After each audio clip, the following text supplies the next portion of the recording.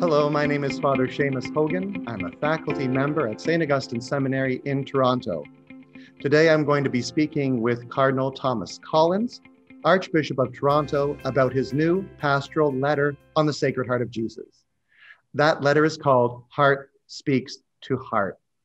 Welcome, Your Eminence. It's great to be here, Father Seamus. You know, you spend a lot of time in your letter discussing symbolism, the symbolism of the Sacred Heart of Jesus. In an era where we are always surrounded by images and screens, why are symbols still important?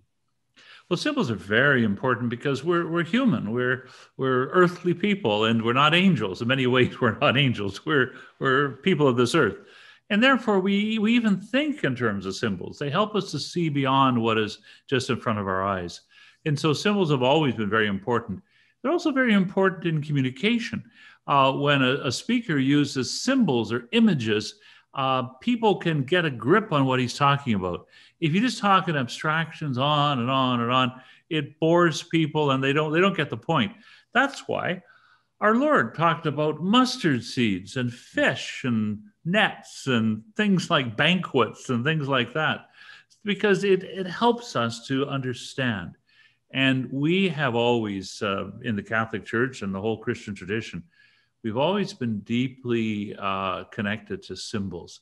They help us understand and they help us communicate. And in that we're following Jesus. That's very, very important. And I think one of the great symbols, of course, is the Sacred Heart of Jesus.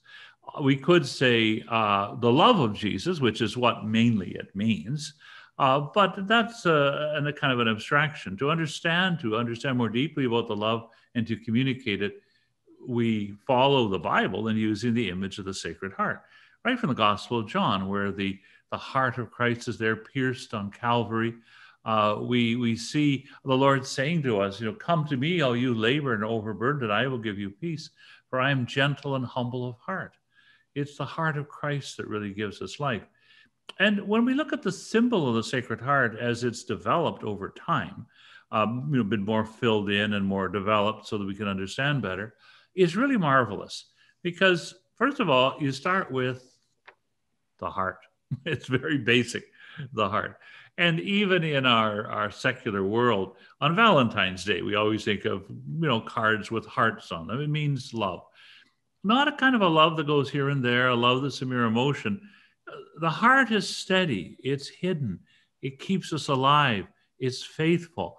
When our heart is not faithful, we're having a heart attack. So that's not what we want.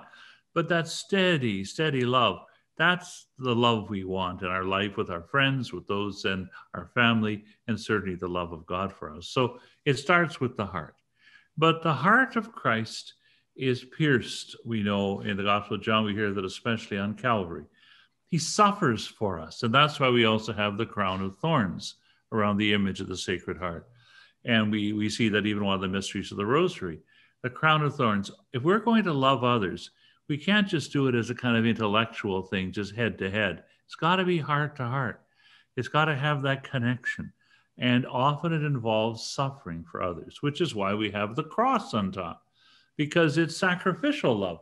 It's not a false love that's me, going inward, the unholy trinity of me, myself, and I. It's the greater love than this no man hath, than he give his life for another. And so that's what we have in the cross of Christ. It is the basic symbol of our faith. That's what love really is. And then we see flames and glory all around it, because that kind of love is glorious. It's remarkable. It's not spectacular. It's usually day to day, simple, loving, helping people, but it is glorious because it's loving other people faithfully day by day. And that's what the Sacred Heart is all about. It's such a powerful symbol, as you said, with the pierced heart, with the crown of thorns, with the cross, with the flames. I mean, it's almost like a synthesis, you could almost say, of all Christian devotion. So it's really, really quite powerful. And I think to myself, in an age and a society where we have technological isolation, where we are all seen to be so separated, unfortunately, at the moment, how does that symbol of the Sacred Heart speak to this culture? How can it inspire each of us, perhaps, to reach out a little bit more, to try to love one another more in the midst of this, as I said, I think you even mentioned in your pastoral letter, a kind of technological isolation. No, that's very true. We are in a world where we're all locked up in our little machines, looking like this, we're all in our separate little worlds. And I remember once I was at a meeting of all things of Catholic education. We had just had a break in the meeting. So at that moment, we all took out our little phones and we're all absent to those who were present and sort of digitally present to people who are absent. That's no way to live. It's very wise that in the St. Augustine Seminary, in the spiritual year, there is a media fast, so that for most of the week, we just are called to relate to other people, to God, face to face. And so I think in our technological age, we can become very isolated. We have all these friends, but digital friends is not friendship of the deep, lasting kind. It's a kind of an imitation of friendship, sort of like fake. It's there, but it's not real. And so the heart and the Sacred Heart of Jesus speaks to us of personal relational love. And there's a great book. I've got a whole bunch of little books here. I always do. There's a great book by a writer called Dietrich von Hildebrand called The Heart. And this guy is an amazing writer. He wrote this book, very profound, on the need to be not just the head or the will, but the heart. He wrote it when he was fleeing from the Nazis. He was being, persecuted. He was speaking up for the love, true love, in a hateful regime where people were being imprisoned. And we're kind of sometimes imprisoned in our own little digital worlds. And so I think the wisdom of this thing of the heart, and it ends off with the Sacred Heart of Jesus, is needed more now than ever.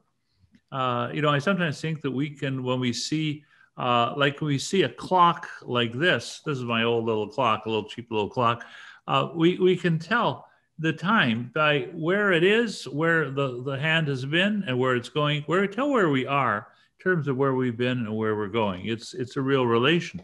And if you have a little clock like this little one on my wrist, it's just numbers. They flick, flick, flick. They're all separated. We've got to be more like an analog clock. We've got to be relating to one another personally, deeply, not just little digital moments. A lot of lonely people. And the heart speaks to coming together with real love.